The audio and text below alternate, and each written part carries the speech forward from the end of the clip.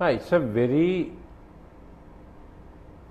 as we all know, the problems between husband and wife. Yeah. I mean, compromising this problem is slightly tricky.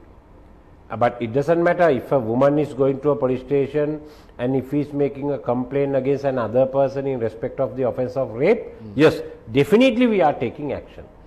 But unlike European countries, we have a culture, we have values, we have ethics.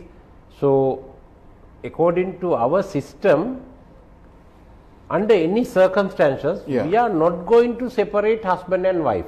So sometimes you give it a good shot to try and keep so the because unit together. sometimes there might be an intimidation case, so simple hurt by the husband or by the wife, both spouses. But you take a different view if it was continuously repeated.